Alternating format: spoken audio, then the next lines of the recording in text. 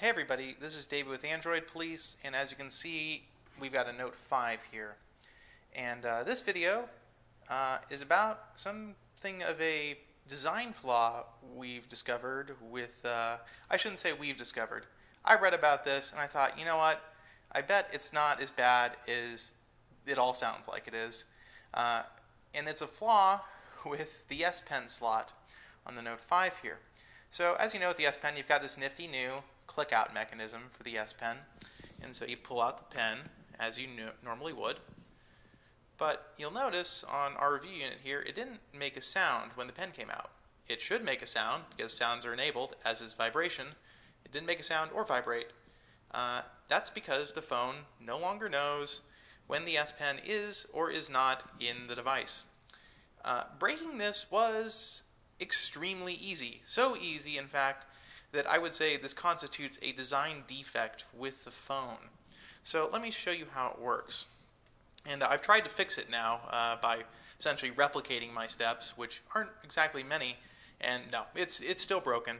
So if you put in the S Pen the right way, as you can see, it slides right in there, as you would expect it to, and then you just click your little button, and the pen goes in. What if we did it backward? And I'm not saying this is something everybody's going to do, but it is going to happen.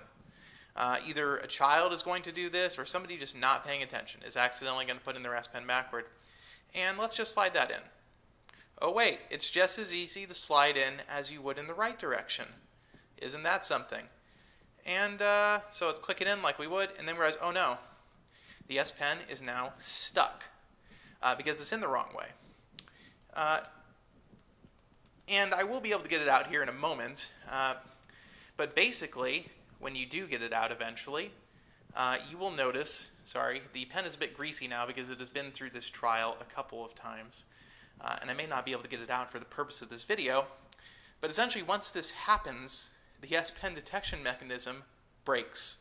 Now, it may not completely break, depending on your level of success or failure, whatever you want to call it, but on this one, this Note 5 right here, which is brand new and we got from Samsung, it is totally broken. And the pen obviously is not exactly super easy to get out once it's in there the wrong way. And it's super easy to get in there though. It goes in with basically no resistance at all, which is a bit disturbing because this is going to happen to somebody. And they're going to get stuck and they're going to break the detection mechanism. And guess who they're going to ask for a free repair or replacement? It's going to be Samsung. We're not sure how this got past testing inside Samsung because it seems really obvious given that all of the previous Notes, you would not be able to put that S Pen in there super easily the wrong way. You'd have to really force it. And I'm just going to pick up a Note that I have over here, a Galaxy Note Edge, and I'm going to show you real quick how the old S Pen mechanism works. As you can see, you've got a Note Edge here. Here's the S Pen. We're going to try to put it in backward. It doesn't even go. I mean, you could probably force it if you really wanted, but you would immediately know it was going in the wrong way. On the Galaxy Note 5, there's no way to tell. So let me see if I can get it out here now. Yeah, it's not looking like it. I'm going to have to sit down at my desk and wriggle it free again. It does come out, but once you've gotten it out of there, it usually just seems to completely break the pen detection mechanism. I've tried reboots and everything and toggling the sounds off and on, detection off and on, nothing works. It did sporadically detect that it was detached once or twice, but now it doesn't do anything at all. So yeah, that seems like a fairly significant design flaw on Samsung's part there, and we will be reaching out to them to ask about it.